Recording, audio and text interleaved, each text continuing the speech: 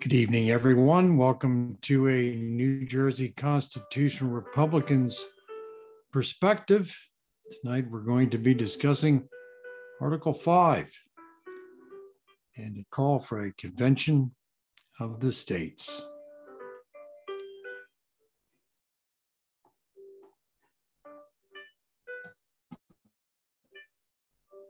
Article 5, calling a convention for proposing amendments. This presentation is intended to help educate those who may not be aware of the Convention of the States or the arguments for and against a calling for a convention for proposing amendments. And so we will begin with our presentation. And I thank you for joining me this evening. We were originally scheduled for 7, but we backed it up until 8 o'clock. And we will move through this presentation. And if you have any questions, please record them or write them down, and we will address them at the end of this presentation. You can add them to the comments section, and I will read them as we are able to do so at the conclusion of this presentation. And so we will begin with our Article 5, calling a convention for proposing amendments. Anyone who would like to get a copy of this PowerPoint presentation, they can send an email asking for the presentation, and you can utilize it and use it at your pleasure. Hopefully you will inform others and help to educate others on this call for a convention for proposing amendments, the Article 5 calling for a convention for proposing amendments. And all you have to do is simply email me at njcr4restore@gmail.com. That's NJCR, the number 4, then restore, RESTORE, @gmail.com, and I will send you this PowerPoint presentation. United States Constitution, Article 5 says that, quote, the Congress, whenever 2/3 of both houses shall deem it necessary, shall propose amendments to this Constitution, or on the application of the legislatures of 2/3 of several states shall call a, 2/3 of the several states shall call a convention for proposing amendments, which in either case shall be valid to all intents and purposes as part of this Constitution, when ratified by the legislatures of 3/4 of the several states, or by conventions in 3/4 thereof, as one or the other mode of ratification may be proposed by the Congress, provided that no amendment which may be made prior to the year 1808, Article 1, Section 9, shall in any manner affect the first and fourth clauses in the 9th section of the first article, and that no state without its consent shall be deprived of its equal suffrage in the Senate. So there are two means by which we can amend the Constitution.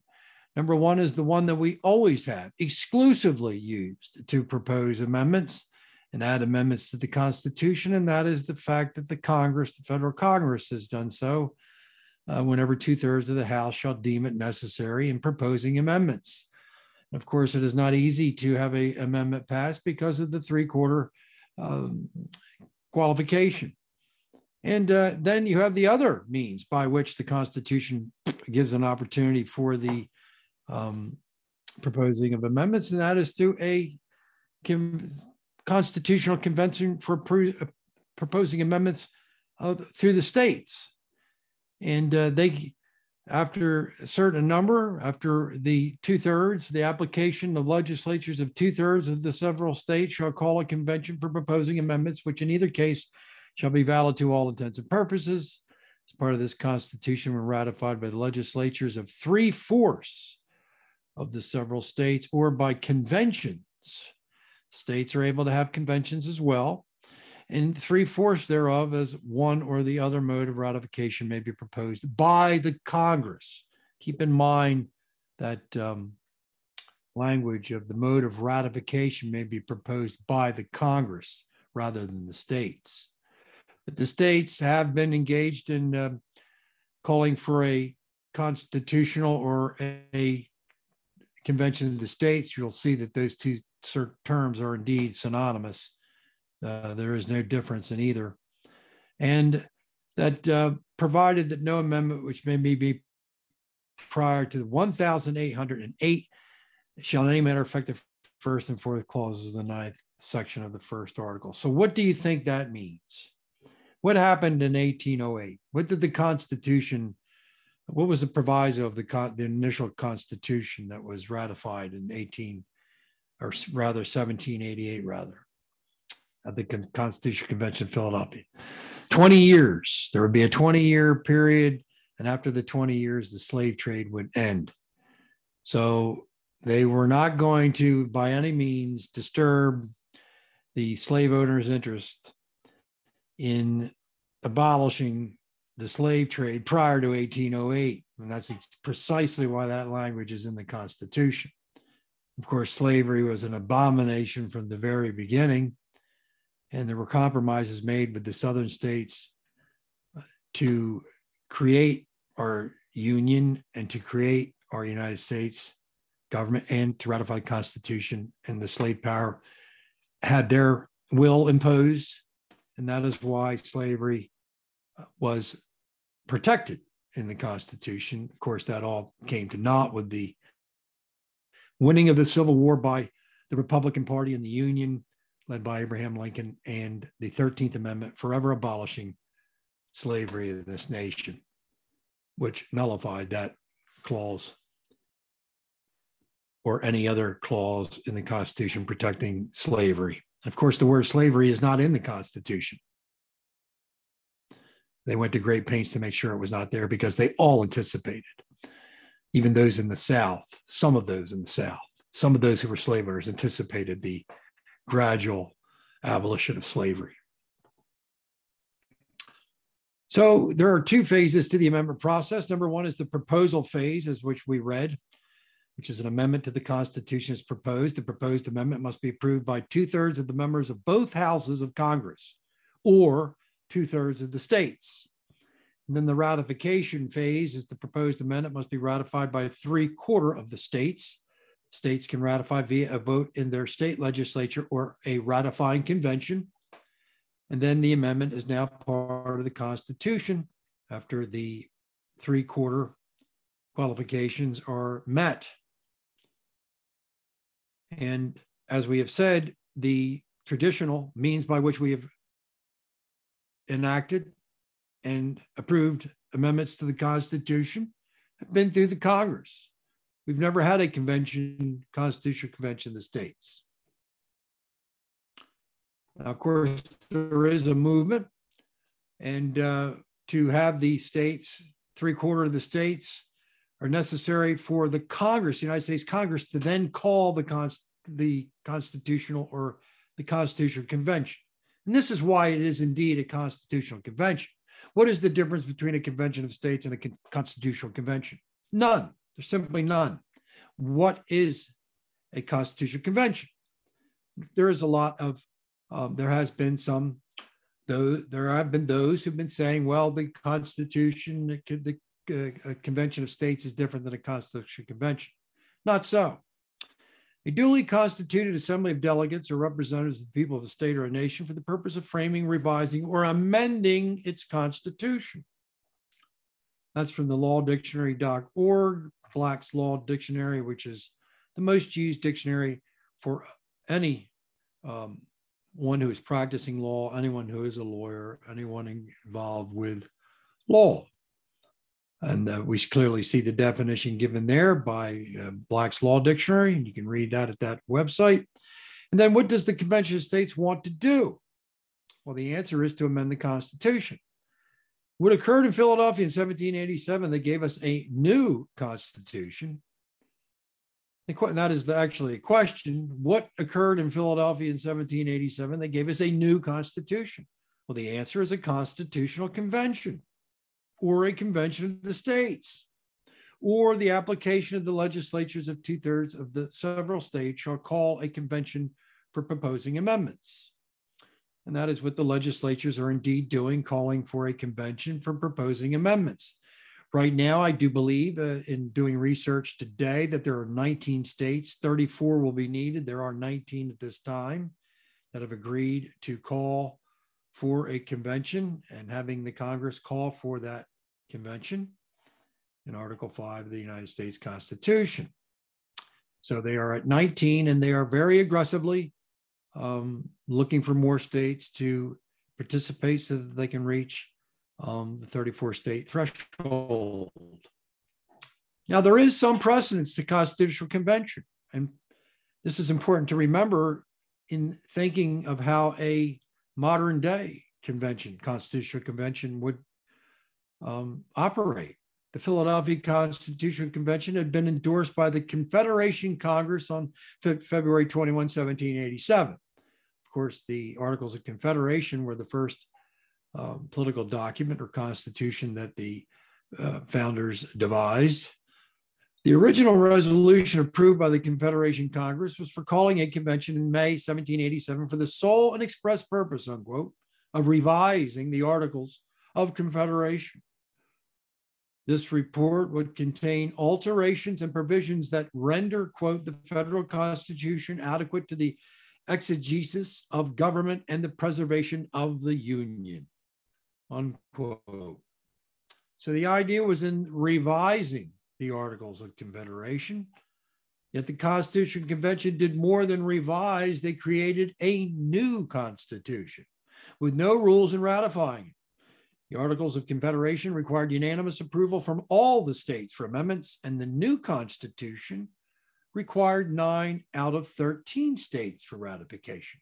So from 100% in agreement and approval to 75%.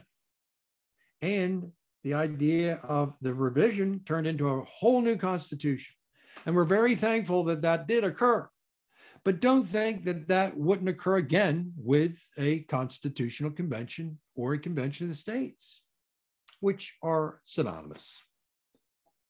So there is precedent here that must be considered. What does the Convention of the States want from a constitutional convention? The Convention of the States project looks to limit the federal government by, number one, imposing fiscal restraints on the federal government, limit the power and jurisdiction of the federal government, and limit the terms of office for officials and for members of Congress. All this despite the Constitution having been created to limit the federal government from its exception. As demonstrated in the first 3 articles, lists of restricted and enumerated duties for each branch of government, Article 1, 2, and 3. The Constitution already provides what those looking to amend the Constitution desire. So the mentality is, so let's amend the Constitution because no one abides by it. We hear this often. Now, this reasoning would lead us to rewriting the Bible and changing the 10 Commandments because no one can abide by them. So because no one is abiding by the Constitution, we have to amend it. And because no one is abiding by the 10 Commandments, are we going to amend the 10 Commandments? I think not. The preamble of the Constitution evidences we, the people's aspiration for limited government, right within the preamble of the Constitution. This is what needs to be taken seriously by our elected representatives. And because we've gotten away from this limited expectations of government, we are in the predicament that we are in today. 6 principles encompass the breadth of we, the people of the United States. Number 1, in order to form a more perfect union, establish justice, ensure domestic tranquility, provide for the common defense, promote the general welfare, and secure the blessings of liberty to ourselves and our posterity, do ordain and establish this Constitution for the United States of America. It's all quite simple. Of course, many have read into the ideas of ensuring domestic equality or providing for the common defense or for promoting the general welfare into expansive programs subsidizing citizens. The founders never intended for subsidies to be given, but for freedom to be given the people to earn their own living, to pursue their own means of happiness, not relying on government for that happiness, but relying on the individual and the individual liberty of each citizen. So this is what we need to look back to, and that's the preamble of the Constitution, and get back on track on what the federal government's responsibilities truly are. And they're very broad and rather abstract, but they have been manipulated to create undue and unconstitutional legislation. Article 5, early Article 5 application. Virginia, November 14, 1788, in New York, February 7, 1789, moved to have another constitutional convention only a year or two after the initial. Why was this? Thomas Jefferson wrote to William Carmichael on December the 26th, 1787, quote, New York has written circular letters to the legislatures to adopt the other mode of amendment provided also by the Constitution, that is to say, to assemble another federal convention. This way, the whole fabric would be submitted to alteration. So another convention, in Thomas Jefferson's view, would be subjugating the Constitution to alteration, more alteration, starting all over again. James Madison wrote to George Lee Tuberville on November the 2nd, 1788, quote, having witnessed the difficulties and dangers experienced by the first convention, which assembled under even propitious circumstances, I should tremble for the result of a second meeting in the present temper of America and under all the disadvantages I have mentioned. The present temper in America right now is very, very different, very much divided, very much led by special interest groups than it was in 1787. And Madison was trembling at the fear of a second convention a year after the first one, with all the division and the divisiveness. In his day was calm sea, still seas, a glass of sea compared to the rumblings and to the tidal waves of division and diverse special interests that would be involved with another constitution at this time. It's not too hard to understand. Later Article 5 applications.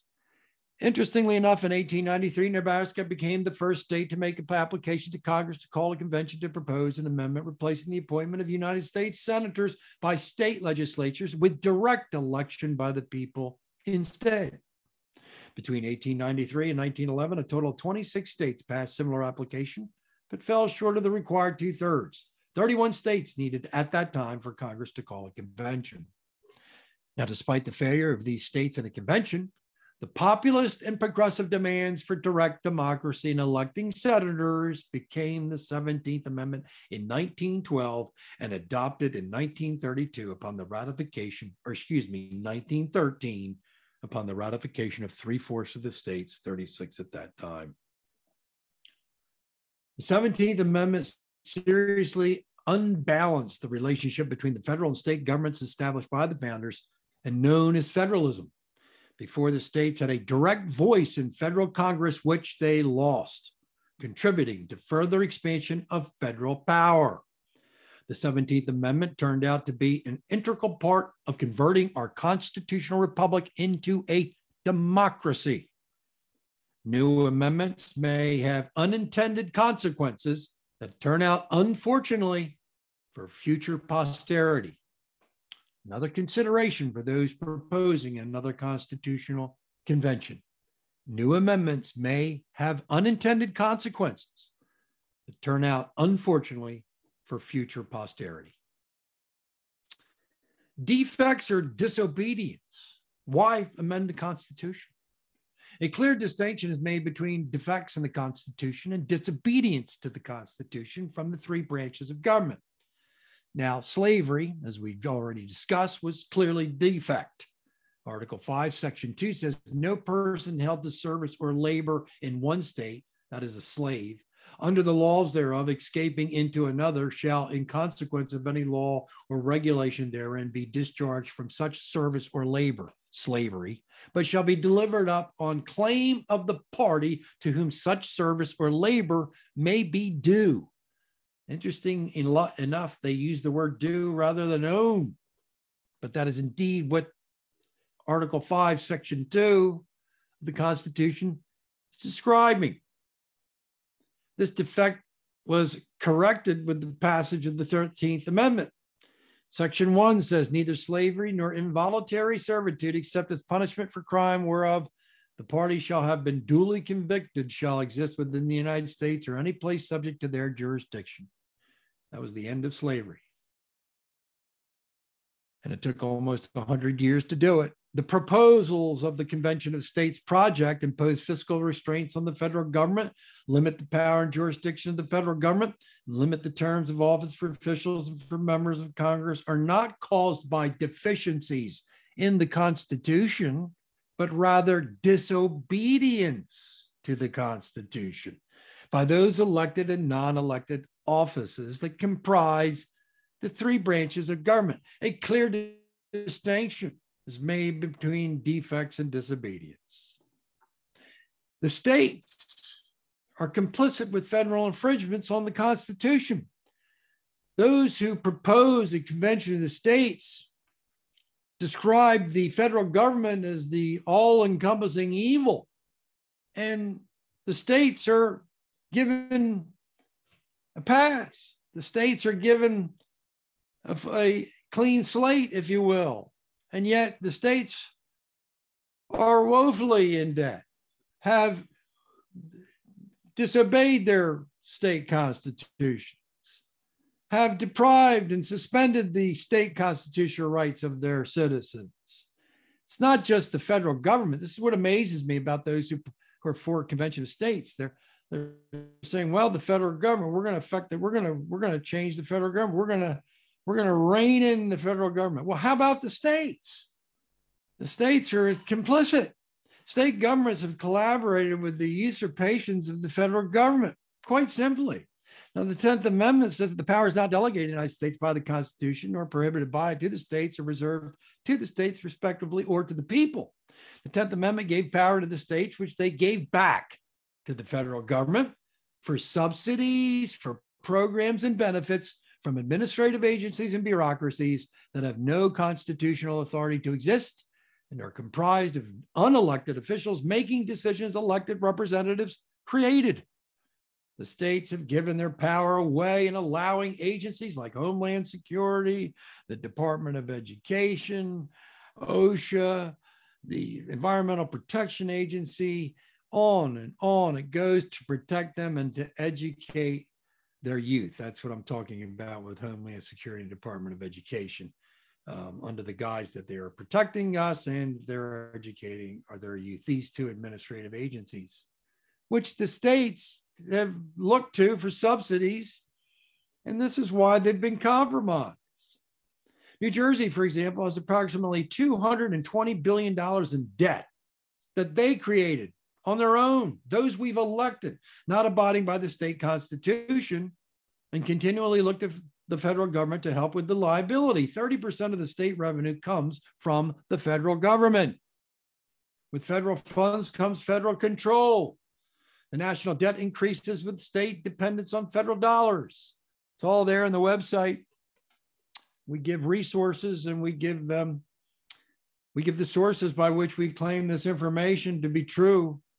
Another thing to consider, my fellow New Jerseyan, is the fact that New Jersey is considered a sanctuary state. They are abrogating federal laws created by the Congress regarding the rules of naturalization. 8 U.S. Code 13, 24, 25, and 26 demand penalty and deportation for those who are illegally and punishment for those who harbor illegal aliens. Yet that's precisely what Phil Murphy and the Democrats have done, abrogating federal law. Who will rein them in? Do we need to call a convention of the state convention to rein in Phil Murphy and the Democrats and their Confederate policy concerning illegal aliens? It is indeed an act of confederacy. It's a violation of federal law. So is the marijuana laws. Federal law prohibits the use of marijuana. It's not even considered by Phil Murphy and the Democrats that they're, again, acting as a confederacy against the federal government. So it's not just the federal government that's our problem, my fellow citizens. It's also the states. The Convention of States focuses exclusively on amending the Constitution to address federal government irresponsibilities when the states are equally complicit in electing representatives, not adhering to their own state constitutions, accumulating billions in debt, and expanding the force of government with no regard for their state constitutions. State governments are no victims of federal tyranny, but rather just as complicit in violating constitutions.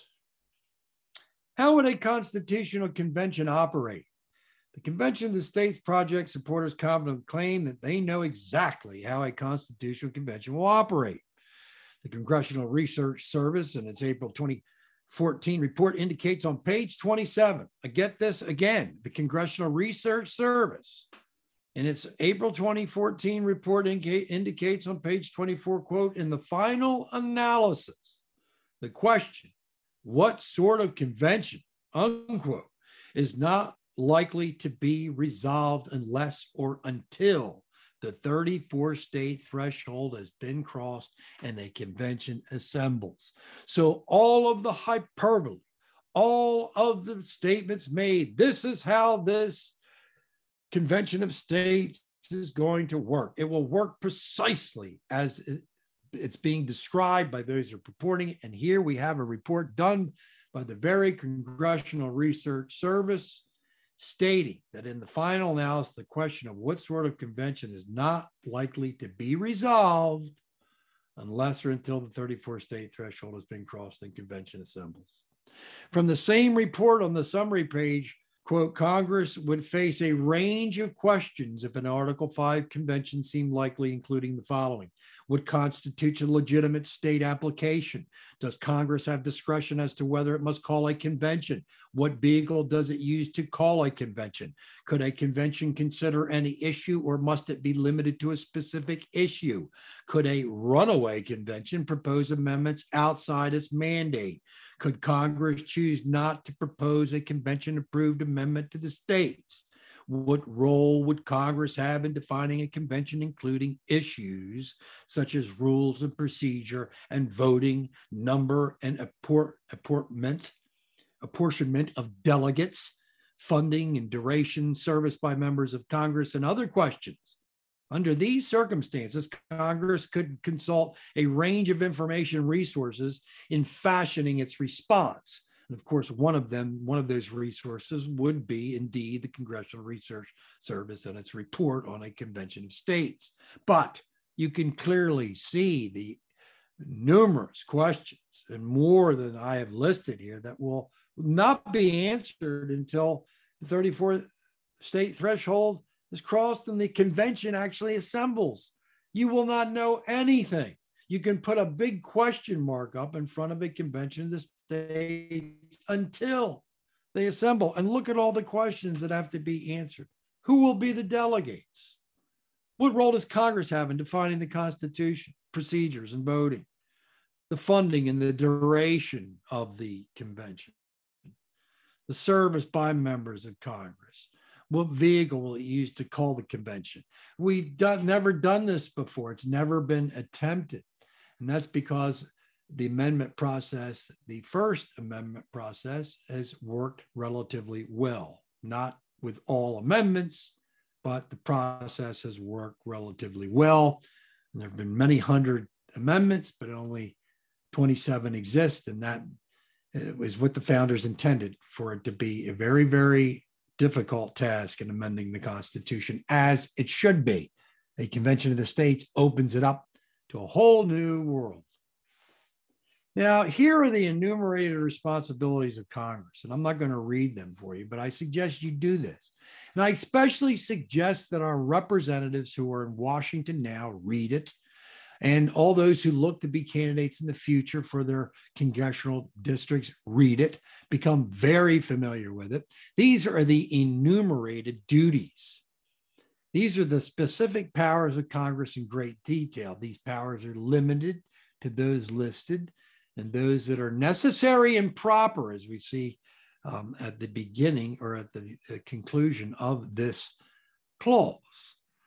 And all other lawmaking powers are left to the states. So these are the various responsibilities of the federal government. Now, if you read these responsibilities, you will see that there have been many acts or laws that are not commensurate with these specific duties. Essentially, the duties include taxing, the power of the purse, borrowing money, commerce with foreign nations, the uniform rule of naturalization, that is making citizenship, which the state of New Jersey, incidentally, is completely ignored under Democratic leadership and Phil Murphy.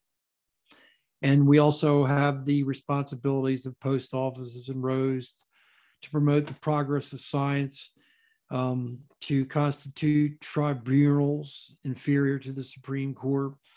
And then it goes into a lot of foreign policy responsibilities, one of which is the sole exclusive authority to declare war. And yet we have not had a declaration of war since 1942, June of 1942. But yet we've been involved in Korea, Vietnam. We've been involved in Desert Storm and other, the operation in Iraq, Afghanistan. No declaration of war was ever given, unauthorized. These were acts taken on by the executive branch, and the expansion of powers, which is a discussion for another night of the executive branch, have led to these foreign interventions. And we talk about what Washington said in his farewell address, to beware of foreign entanglements, as we should be now with the situation happening in Ukraine. So there are the enumerated responsibilities. Let's hear what James Madison has to say. The father of the Constitution. The Federalist Papers were written to convince skeptical electors and the delegates that they send to state ratifying conventions that the new Constitution was necessary, and in particular, would not give the new federal government any more power than was absolutely necessary to carry out its responsibilities. The doctrine of enumerated powers, the main restraint on the new government, was the most famously stated by James Madison in number 45. The powers delegated, quote, this is the powers, quote, the powers delegated by the proposed Constitution to the federal government are few and defined. Those which are to remain in the state governments are numerous and indefinite. The former will be exercised principally on external objects as war, peace, negotiation, and foreign commerce, with which last the power of taxation will, for the most part, be connected. The powers reserved to the several states will extend to all the objects which, in the ordinary course of affairs, concern the lives, liberties, and properties of the people, and the internal order, improvement, and prosperity of the state. So we see that the federal government had few and defined enumerated responsibilities, as we just read in Article 1, Section 8. But yet the states had more flexibility in creating laws that would protect the lives and the liberties and the properties of the people and the internal order, improvement, and the prosperity of the state. Notice the words few and defined. The federal government was to have only limited responsibilities. Most power was to be left with the state governments. They were closer to the people who could then better control them. And that is the people controlling their state governments.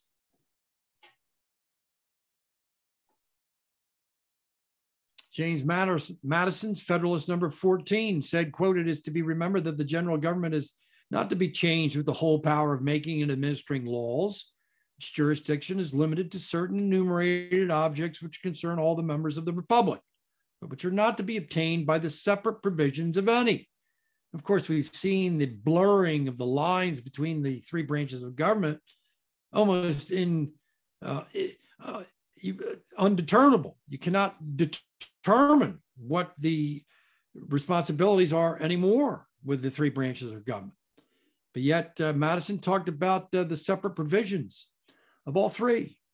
And it's getting back to implementing the structure of the Constitution that is what is ultimately more important and what needs to be done more than any amendment. And that is those who will be faithful to the Constitution and its structure. Madison argues there are certain things like national defense and foreign and national commerce that are properly national concerns, since they are largely beyond the competence of individual states. In fact, one of the main reasons the framers sought to write a new constitution was because the Articles of Confederation afforded the federal government too little power to deal with such matters. The nature of man, and this is something that has been largely forgotten in today's society as propagated through our school systems and institutional higher institutions of learning. The nature of man. Of course, the progressive and the Marxists, they don't believe in the nature of man. They believe man is a blank slate and can be indoctrinated into being a good subject of the state. But yet, this is not true because there is a nature of man. There is an inherent human nature. And we read of it, and that nature is fallen. As it is written, there is none righteous, no, not one. There is none that understandeth. There is none that seeketh after God. They are all gone out of the way. They are all together become unprofitable. There is none that doeth good, no, not one. That is all inclusive of everyone in the human race and who has ever been born in the human race. We also read that the heart is deceitful above all things and desperately wicked. Who can know it? That is, who can understand the depths of evil that exist in the heart of each one of us, as we read in Romans 3:10 through 12. And listen to what James Madison said in reference to clearly reading and understanding these verses. He said, "But what is government itself, but the greatest of all reflections on human nature?" So that same depravity, my friend, is taken by the representatives into governance. The inherent selfishness, the inherent ego, the inherent pride, the inherent ostentatiousness, the inherent love of self, all of these natures, all of these attributes of the nature of man are demonstrated by anyone who is an elected representative, and we, the people who elect them. When we vote for candidates, as many do throughout the nation, when we vote for representatives, we're going to continue to give us subsidies and subsidize our lives from cradle to the grave. And that is selfishness. That is a sin in itself. That we are not taking responsibility for, but we want somebody else to do it for us. We want the government to do it for us. And this is why we have unjust legislation. This is why we have programs, endless amount of federal programs that have led to this call for a convention of the states. Let's get down to the heart of the matter. Let's get to the genesis of the situation. That is the inherent evil nature and depraved nature of man's heart. And we're all guilty of it. There is no diversity in this. This is all together one and the same for every individual. And Madison understood that. This is why they provided checks and balances to combat the very nature of man as he would be in the House of Representatives, or as a senator, or as the president of the United States, or as a Supreme Court justice. The checks and balances are there to check man's sinful pride and human nature. And until we understand that the problems that we have gotten or that we have received and continue to receive are because of the fallen nature of man. We've made great improvements over the several hundred years and even millennia. The technology is remarkable what we've been able to do. We've been able to go to the moon and back. We've put spaceships on Mars. We have tremendous means by which to communicate information technology, and the speed by which we can transport information, and the internet, and the different protocols that we use in information technology, and the great advancements in science. We've been able to, in many ways, we're helping to cure cancer, and we've cured polio and diseases that were prominent many decades ago. We've made all these tremendous improvements, but what has not been touched? What has not been touched and what cannot be touched is man's sinful, fallen human nature. There's only one repair to that nature, and only God can perform it. Only God can give you a new nature. And even though you'll continue to live in this body and continue to lust after sin, God gives you a new heart and a new soul by which you don't want to be disobedient to God. And that is an example of how that human nature can be changed.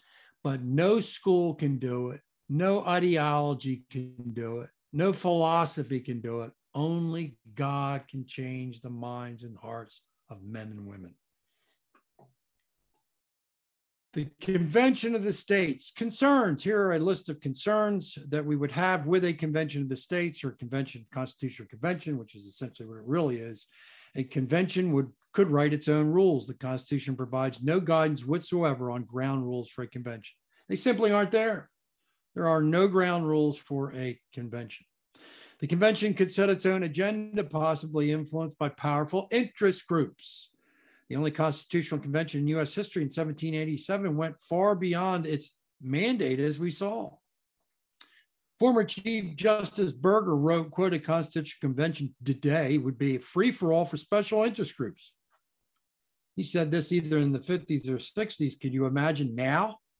Further, the broad language contained in many of the resolutions the states have passed recently might increase the likelihood of a convention enacting changes that are far more sweeping than many legislators supporting these resolutions envision.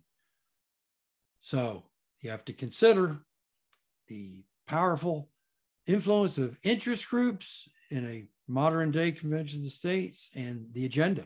Who's going to set the agenda? All of these questions we've already asked, and there are no answers until the assembly would actually occur. A convention could choose a new ratification process like we saw in the 1787 convention, ignored the ratification process under which it was established and created a new process, lowering the number of states needed to approve the new Constitution and removing Congress from the process. A convention could choose a new ratification process. Indeed so, and though those who are purporting to and supporting a convention, they say, oh no, it'll all be written out, everything will be clear, cut and dry. Nothing could be further from the truth. No other body, including the courts, has clear authority over a convention. The Constitution provides no authority above all that of a constitutional convention, that the courts or any other institution could intervene if a convention itself did the language of the state resolutions calling for a convention. The courts would be out of the picture completely. And some people may say, well, that's a good thing. But there are instances when the courts are faithful to the Constitution. And this means, in this particular circumstance, the Constitution doesn't need to be changed or amended as it does to be obeyed. James Madison, again, in Federalist 55, said, in Federalist 55, facing critics' predictions of corruption in Congress, he observed that while there is a degree of depravity in mankind, human nature, we were just talking about that, weren't we? There's a degree of depravity in mankind, human nature, which requires a certain degree of circumspection and distrust. There are also other qualities in human nature which justify a certain portion of esteem and confidence. But then, setting optimism aside, he warned, quote, Republican government presupposes the existence of these qualities in a higher degree than any other form, where the pictures which have been drawn by the political jealousy of some among us faithful likeness of the human character, the inference would be that there is not sufficient virtue among men for self-government, that nothing less than the chains of despotism can restrain them from destroying and devouring one another. Madison knew that the Constitution could not be sustained if the country did not first sustain certain virtues of self-restraint among those who administer the government and among the people who choose them. Very important principle. James Madison said during the Virginia Ratifying Convention, June 20, 1788, quote, but I go on this great Republican principle that the people still have virtue and intelligence to select men of virtue and wisdom. Let me go back. He said, quote, that the people will have virtue and intelligence to select men of virtue and wisdom. Is there no virtue among us? If there be not, we are in a wretched situation. No theoretical checks, no form of government can render us secure. To suppose that any form of government will secure liberty or happiness without any virtue in the people is a chimerical. That is a ridiculous idea. If there be sufficient virtue and intelligence in the community, it will be exercised in the selection of these men, so that we do not depend on their virtue or put confidence in our rulers, but in the people who are to choose them. And unfortunately, we have seen in our day, my fellow citizens, the lack of virtue and wisdom amongst the voters. This is why they have elected representatives, some for special interest reasons, some for continuing subsidies being given by government rather than earned by the citizen, and a whole milieu of many, many different reasons why people vote for who they vote for, but the people have lost virtue and wisdom. A lot of it has to do with the exclusion of civics in our public education systems, but we can't use an excuse. We have to become educated ourselves. Abraham Lincoln did. He didn't have the benefit of a formal education. He read and read and read and read. That's why he became such a brilliant lawyer, statesman, president. And there is no excuse for us, even though civics have been eliminated. Well, the Constitutional Republicans, our organization, we're teaching civics to our citizens. Are you a member? Are you joining us? Are you helping us? I invite you to do so. We need to restore the virtue and the wisdom within the electorate so that they're electing representatives who have the same virtue and wisdom and will abide by the Constitution, and therefore better protect. Exclusively, the Constitution protects our natural rights, and that's what our representatives have to be faithful to and support. It's not their ideas, it's the Constitution's. We don't need change in the respect that we need to change from the Constitution. No, we need to restore the Constitution. I like the word better, restore, than I do change. The extracts from Thomas Jefferson to Charles Yancey and William Jarvis. Quote, if a nation expects to be ignorant and free in a state of civilization, it expects what never was and what never will be. The functionaries of every government have propensities to command at will the liberty and property of their constituents. There's no safe deposit for these but with the people themselves, nor can they be safe with them without information. January 6, 1816. Thomas Jefferson wrote in 1820 to William Jarvis, quote, he said, I know of no safe depository for the ultimate powers of the society but the people themselves. And if we think them not enlightened enough to exercise their control with a wholesome discretion, the remedy is not to take it from them, but to inform their discretion by education. This is the true corrective of abuses of constitutional power. So it's the education that is needed more than an amendments or amendments. It's the education. And we have to understand that people will say, well, the founders put Article 5, Convention of the States, the second clause in there, or the second alternative to amending the Constitution, the Convention of States, in there for a reason. And it was because they wanted the people to reclaim or to put stop gates on the federal expansion of powers. But yet you have to remember that when the founders created the Constitution, they really believed that the people would be smarter than they were, that they would be more virtuous and more knowledgeable, that they would be much more educated in human nature and in the principles of government. And after all, they went back into history and did a survey of all governments and histories. And that's how they formulated this finest of all constitutional republics, because of their knowledge. And that is lacking today. That is lacking in our society. Let's be honest with ourselves. Let's not kick the can down any further down this road. We know that we are lacking in the knowledge and the intelligence and the virtue and the morality of the founding fathers. And that is even more reason why today we are ill-equipped to have another constitutional convention. This is something that's very important. And this is a quote from a man who was a fine president and who would have been a greater president if he wasn't murdered. And that is Republican James A. Garfield, who also served in the Union and fought in the Civil War.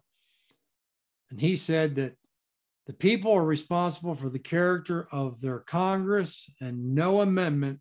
He didn't say that. This is actually the title that I gave, that you must remember. The people are responsible for the character of their Congress. No amendment can provide character. And that's true. And we're talking about human nature again, right? Character has a lot to do with no human nature. It's an aspect of human nature. Quote, now more than ever before, the people are responsible for the character of their Congress.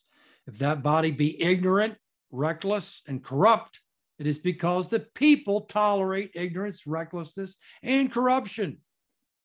If it be intelligent, brave, and pure, it is because the people demand these high qualities to represent them in the national legislature. If the next centennial does not find us a great nation, it will be because those who represent the enterprise, the culture, and the morality of the nation do not aid in controlling the political forces, unquote. That was a speech he gave on the 100th anniversary of the Declaration of Independence, July 4th, 1876. And if those words don't ring true today, no words would ever. Look at that statement, read it again, ponder it, contemplate it, share it with others, tell it to your children.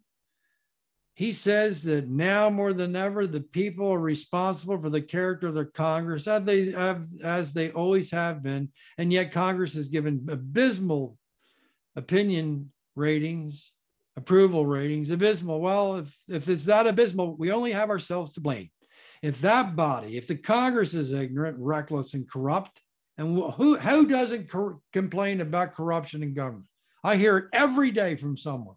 It's too corrupt. I'm not going to get involved. I don't care. It's too corrupt.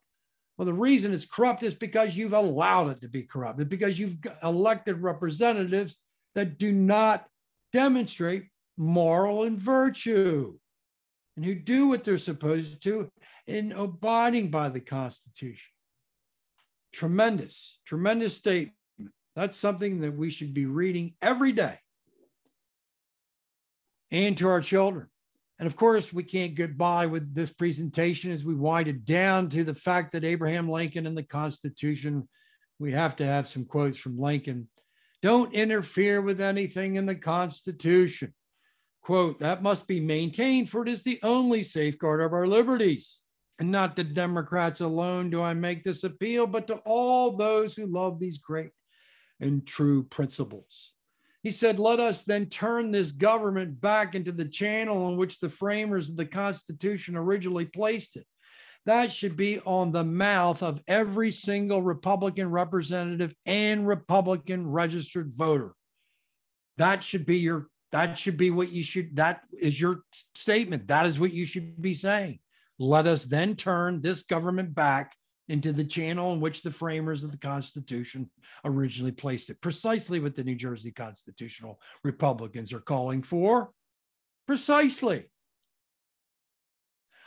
Quote, I have borne a laborious and in some respects to myself a painful part in the contest. Through all, I have neither assailed nor wrestled with any part of the Constitution. Now listen to this. Here is another Republican statement. Here's a statement that every Republican principal, every Republican representative should be declaring, and Republican voter. Quote, the people are the rightful masters of both Congress and the courts, not to overthrow the Constitution, but to overthrow the men who would pervert it. Excuse me. So there you have it. There's nothing that needs to be done to overthrow the Constitution or amend its structure. But what needs to be done is to overthrow the men who have perverted it. And we've allowed them to exist in representative government for too long. American people must set a high standard, a high bar for those who they elect to their local, state and federal offices. And I also will say, President, we must expect a higher standard. We must expect a constitutionally literate, intellectually rigorous man or woman to serve as president of the United States. We have compromised for far too long. Lincoln said, I am exceedingly anxious that this union, the Constitution, and the liberties of the people should be perpetuated in accordance with the original idea for which that struggle was made. And I shall be most happily indeed if I shall be an humble instrument in the hands of the Almighty of this his almost chosen people for perpetuating the object of that great struggle, unquote. And incidentally, he said that on February 21st, 1861. I believe it should be February 22nd. It was actually on George Washington's birthday that he gave that. That is actually a typo. February 22nd of 1861, in a speech that he gave in the New Jersey State House, in the New Jersey Senate. Moving on, Article 6, Clause 3. Now, this is what needs to be restored. This is much more practical than holding a convention with a big convention of states or a constitutional convention that'll just be one big question mark. I mean, you could literally get the Riddler to be the mascot for a convention, constitutional convention of the states, because you just don't know. It's a big question mark. Here is what is already in the Constitution, and this is what we need to restore and to demand. We need to demand this from our elected representatives, people. That is, the senators and representatives before mentioned, the members of the several state legislatures, and all executive and judicial officers, both of the United States and of the several states, shall be bound by oath or affirmation to support this Constitution.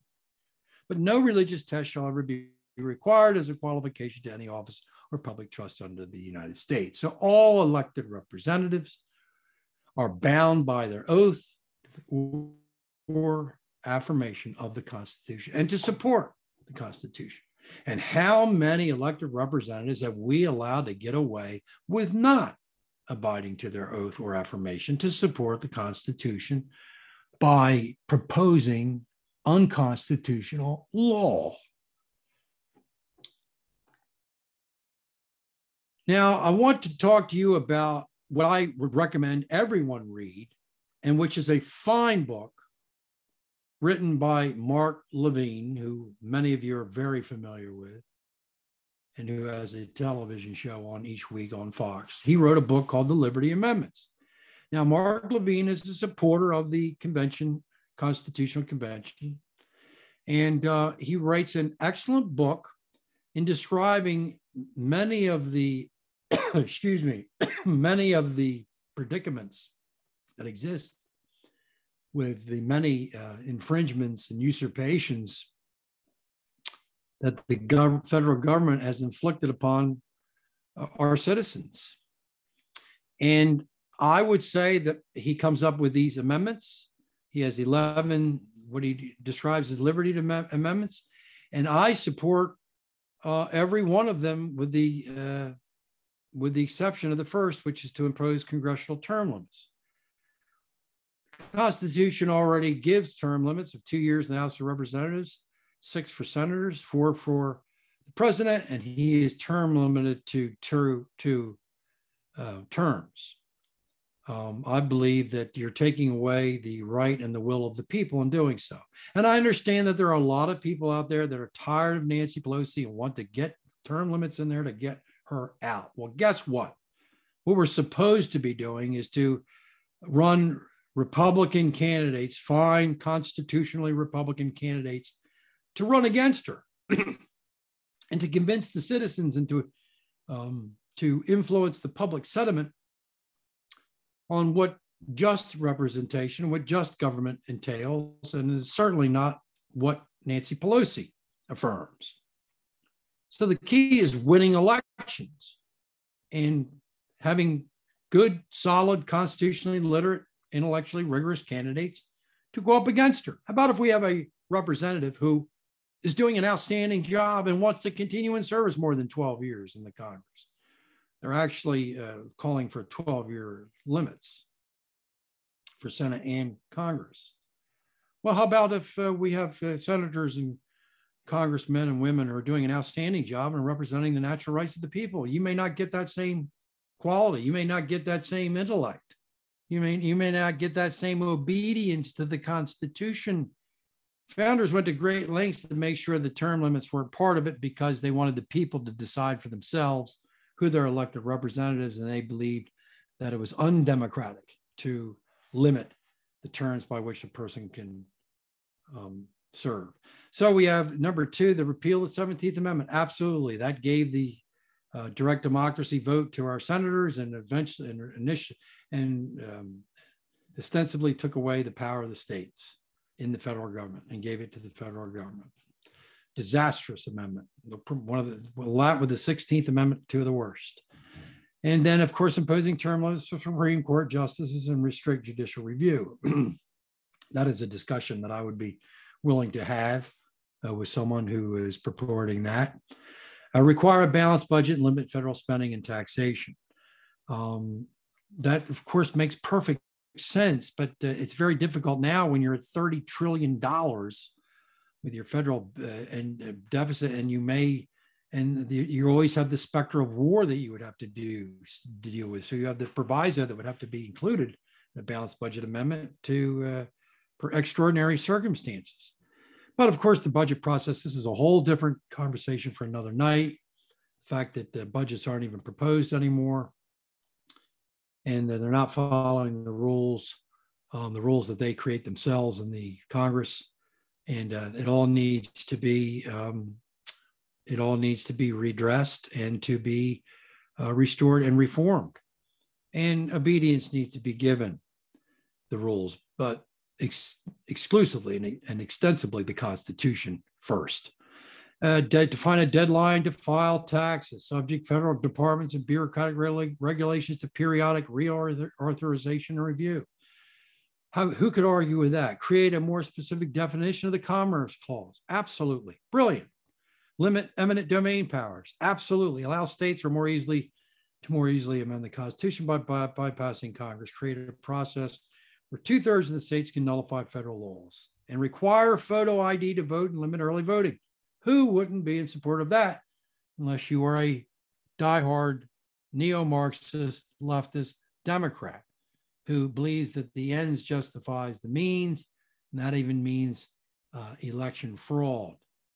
But all of these could be done through regular amendments. These are all regular amendments. We don't need a big question mark constitutional convention to enact these. And I'm surprised that Mark Levine, who's a very, very intelligent man, and one who I respect and have learned much from, and I support these amendments that he's proposing, with the exception of the first one.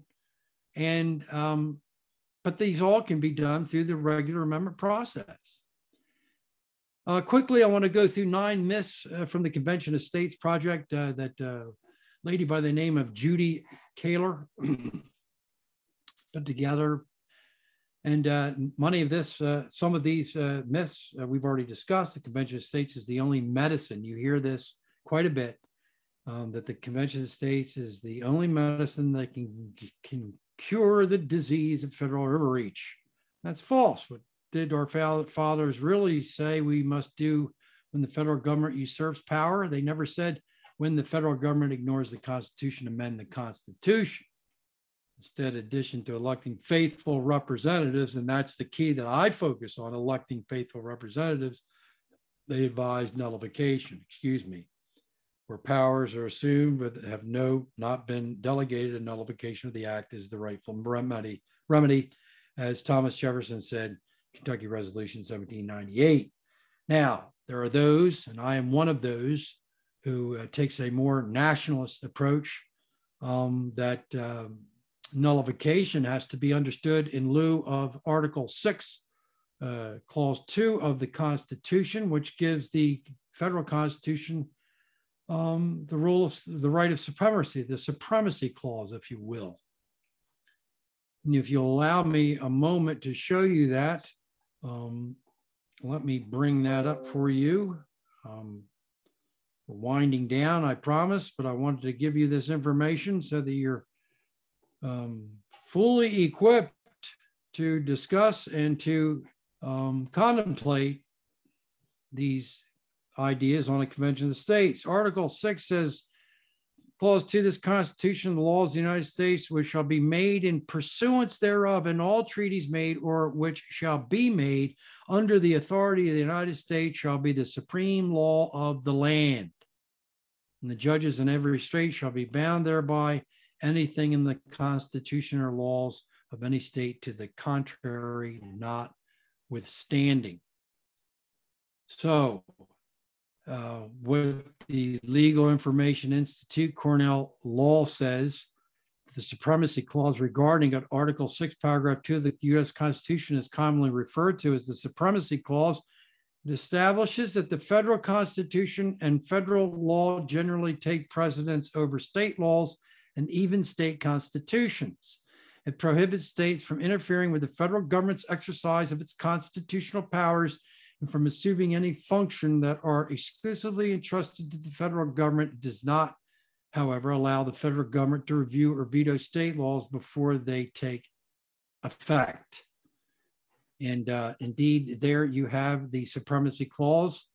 And we would look at that in lieu of what we read regarding nullification. This is a discussion for a whole other night. And that is something that we would look at. The 10th Amendment, nullification is any act or set of actions that results in a particular law being rendered null, void, or even just unenforceable within a particular area. Nullification applies only to unconstitutional acts of the federal government, to usurpations of power not delegated. States, local governments, your county sheriff, or even the people can follow the advice of James Madison, refuse to comply with unconstitutional federal laws right now without risking our Constitution through a convention. In fact, there were over 200 bills introduced less than 1 month into the 2015 California state legislative season to do just that. And of course, none of them made it. But nullification is a debate and a discussion that can be had, and we will do at another time. But I believe that it's more important to first elect the faithful representative and have the citizens hold that representative faithful to the Constitution. But you can't hold faithful to what you don't know. And you have to know the Constitution and the principles of the Declaration of Independence with it. And then the myths continue on. The purpose of an Article 5 is to protect the states and the people from an overreaching federal government.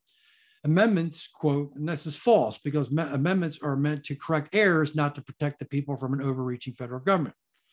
Alexander Hamilton, the Constitutional Convention, September 10, 1787, pointed out that the amendments were remedy defects in the Constitution.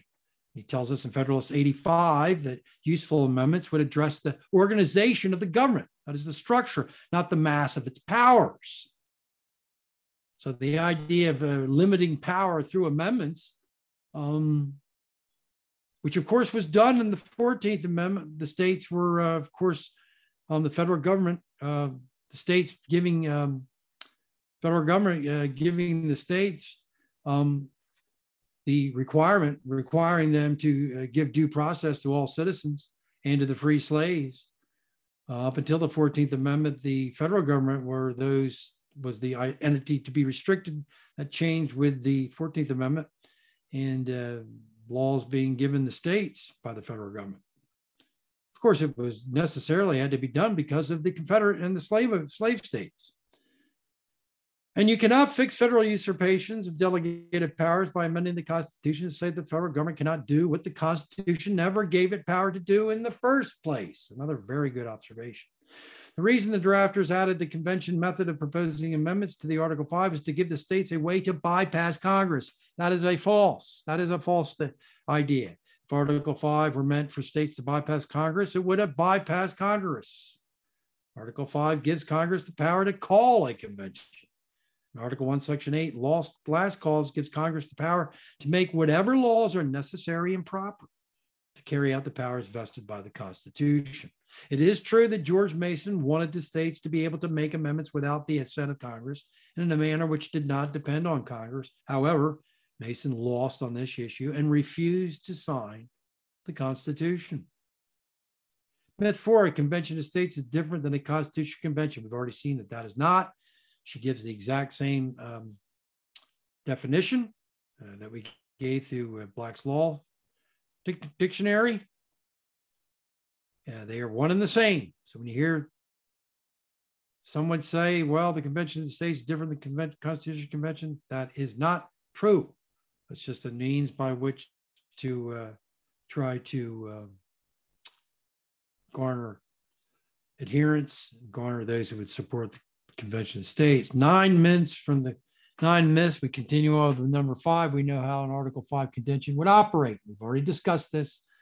It's clear, and she uses the same information that I did without even looking at her notes until today. I added this today as part of the presentation. That the Congressional Research Service said that nobody would know what would occur. Nobody can say what will happen in this convention until they actually assemble. That's a big question mark. And then number 6, the reason we haven't had an Article 5 convention yet is because there have never been 34 applications requesting a convention on the same topic. This is a speculation. Since Congress is given the power to call a convention, Congress decides how to count the applications. The hundreds of applications sent in thus far may not have met Congress's criteria in terms of wording, timing, or any number of factors, or perhaps Congress has resisted calling a convention for reasons of its own. Number 7, a limitation on the topic is necessary in order for state legislatures to provide instructions to the delegate. False. There's nothing in Article 5 that calls for instructions to delegates. Since delegates can do whatever they want once the convention is convened, delegate instructions serve only as a gimmick to secure legislative votes on applications by giving them a false sense of security and thinking they can control what is totally out of their hands or control. Now, I want to ask you a question. Could you imagine the state of New Jersey sending Cory Booker as our lone delegate? How about Bob Menendez? Shall we send Bob Menendez to our Constitutional Convention? Are we going to send these men who have ill or little regard for the Constitution but believe in progressivism to the 9th degree, if you will? And this is a possibility. And I've heard others say, well, so what? That's just one vote. Well, how about some of the other states? Is Maine going to send Susan Collins, who's going to vote for Justice for Supreme Court Justice Judge Jackson, who clearly has a very, very suspect philosophy of judicial prudence. And then number 8, we have topics for an Article 5 convention can be limited to what convention delegates cannot rewrite the entire Constitution once they assemble. False. The delegates who represent we the people have the inherent right, as expressed in the Declaration of Independence, to alter or abolish the Constitution. This is a very good point, and it's in the Declaration of Independence. We have the right to alter or abolish the Constitution. And those who could go into a convention, Constitutional Convention, could reiterate that. We have the right to abolish and alter our Constitution. We're going to do it in this convention. It's not out of the realm of possibility. Nobody can be restricted from saying that. And they can go back to the Declaration of Independence for the right to abolish and the right to alter the government and to alter the Constitution. Take that into consideration. This is why the Constitution needs to be protected as is. We can propose amendments, as we've seen in this program. And then the last myth is there are adequate safeguards to place to ensure state legislators are in control of a convention. Topics and limitations, the ability to recall delegates, and the ultimate safeguard requires 38 states to ratify any ill-conceived or illegitimately advocated proposal. False. Delegates to an Article 5 convention would have no more power than the federal or state governments, cannot be controlled by state laws. Typical topic. Limitations and delegate recalls may be ignored. Also, delegates may make their proceedings secret, as they did at the Amendments Convention of 1787. And they may vote by secret ballot. If this happens, states won't know who is going on at the convention or what is going on at the convention. If the states don't know what is going on at the convention, then how will they determine whether to recall their delegates or criminally prosecute delegates who violate their oaths to obey the instructions of their states? Remember that the first Constitutional Convention was done in secret. There was no press there. Everything that we know about the Constitutional Convention came afterward, primarily through James Madison's extraordinary notes, which I hope to get a copy of very soon. I would suggest you may be interested in looking at those notes yourself if you are still with me and paying attention to this presentation. And as we wind down, I would direct you to a fine video that you can see on YouTube, The Practicality and Desirability of an Article 5 Convention. It's one of the best debates that I've seen in doing research. Dr. Larry Arnn, the president of Hillsdale College, and Michael Ferris, chancellor of the Patrick Henry College. Michael Ferris is an ardent proponent of the Convention of the States. Michael Ferris is a man I have a tremendous amount of respect for. I believe in a lot of what he has taught and said over the years. I do disagree with him on the Convention of States, but he is a worthy intellect and academic, and I have tremendous amount of respect for him. And you will hear a fine debate between these two men. It does get even a little bit heated. But Dr. Arnn makes three very, very important considerations. Number one is that the consensus about the nature of man and his rights were better grasped by the founders. Now, I've already discussed that. But you also have to remember that the founders agreed on almost everything. There are certain things, the Anti-Federalists and the Federalists had some disputes on the Constitution, but they are minimal compared to the divisions that we have in worldview, in political theory, in philosophy that we do in today's world, and with others today, even within our own families, even within our own parties. There are many factions. There was not that e pluribus unum spirit or personality, if you will, as with the fathers today. That has been obliterated. Now it's truth is in the eyes of the beholder. We believe in relativism. We are going through the effects of modern day postmodern thinking, the residual effects of postmodern thinking, which there is no truth. All is nihilism, and that the truth is in the eyes of the beholder. So it would be very, very difficult to get a constitutional convention made up of like minds today. Could you imagine having Ocasio-Cortez and the squad and the representative from Michigan, Tlaib, and some of the others who are very, very even prejudiced in their views, especially against very anti-Semitic in much of their language? Could you imagine them having influences on a constitutional convention? And then number two, the process has been tried many times and never succeeded. And this is true. It's never been done before. You're going into uncharted waters. And then number three, the structure and the operation of the Constitution was better understood by the founders. And that is certainly true. Founders, of course, devised this government. And we, those who are today, who actually criticize this structure and looking for a more progressive or Darwinian view, a changing, evolving, organic view of the Constitution and law, is very, very different from what the founders understood. So with that said, you can clearly see that James Madison and George Washington both thought that the Constitution and the Convention and the Constitution derived from that Constitution was indeed a miracle, and miracles often don't happen twice.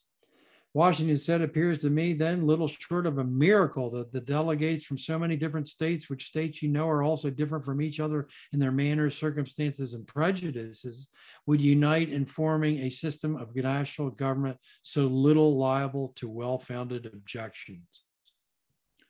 Of course, we were just talking about a lot of the common denominators that the founders had, and that Washington is indicating some of the differences, but those differences are minuscule compared to the differences that exist between potential delegates to a constitutional convention in 2022 or 23. James Madison said, quote, "The real wonder is that so many difficulties should have been surmounted with unanimity, almost as unprecedented as it must have been unexpected.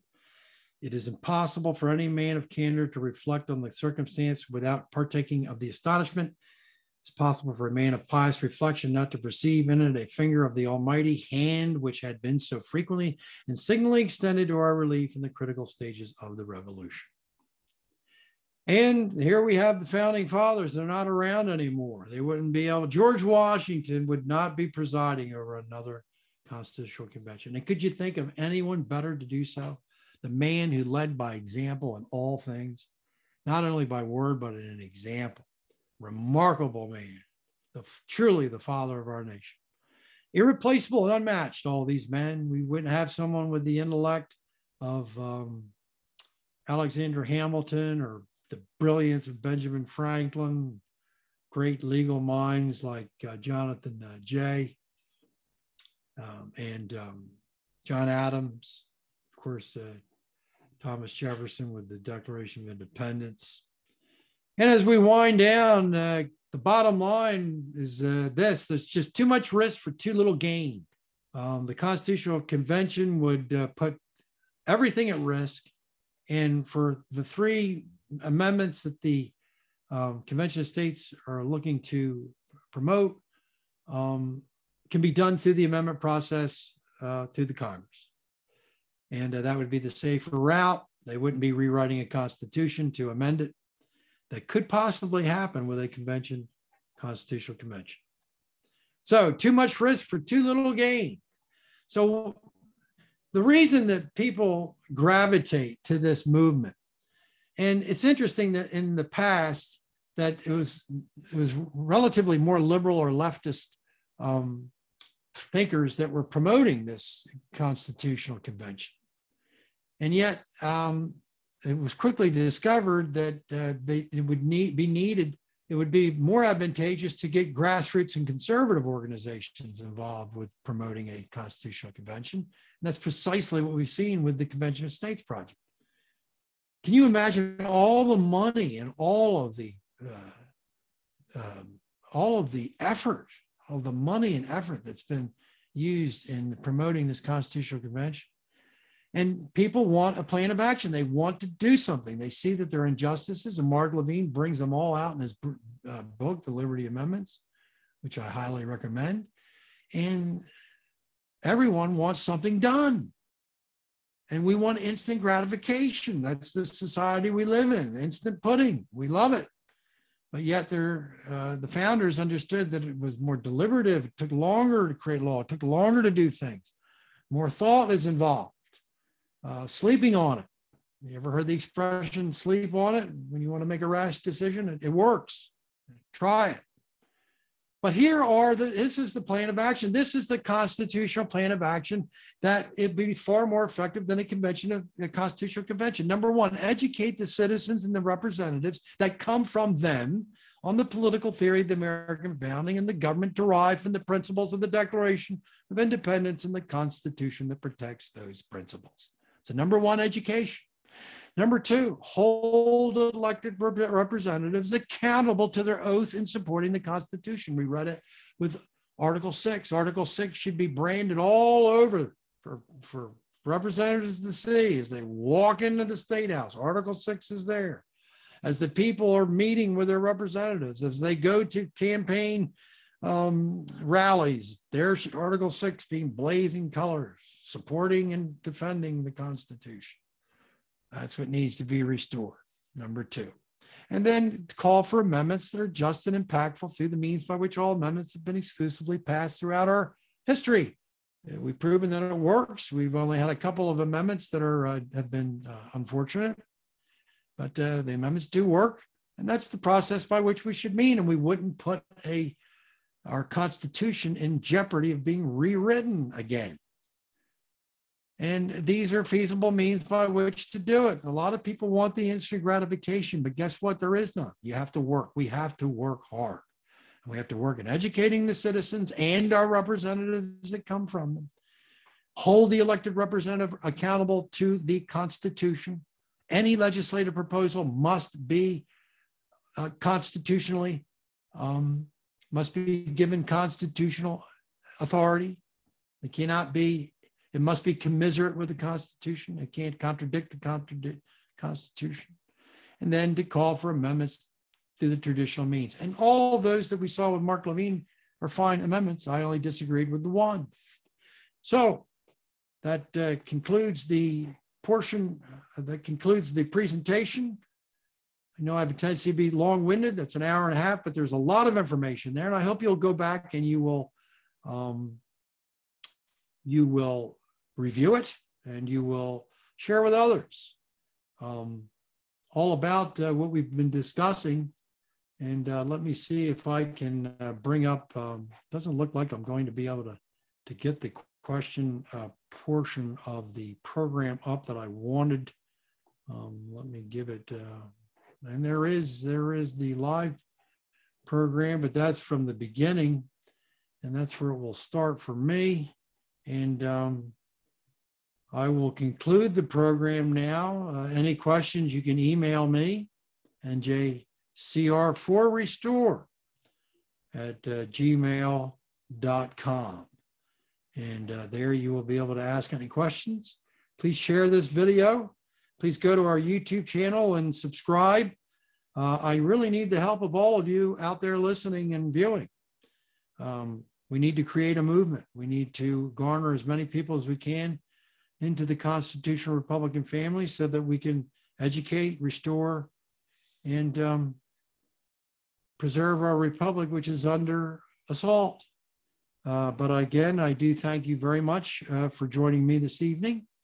And we will be having a New Jersey Constitutional Republicans virtual conversation on Wednesday evening at 8 o'clock with Elizabeth Nader of NJ First TV. And she's having an event called Seat at the Table in April, this month, April the 28th. And she will have a lot of nationally known figures there. And it will be an excellent opportunity for those to network. I'm looking forward to going. I'd like to talk to some people. I'd actually like to talk to the Schlapps about their participating in CPAC next year and giving an invigorating speech. So thank you very much for joining me this evening. And remember what Lincoln said, liberty to all.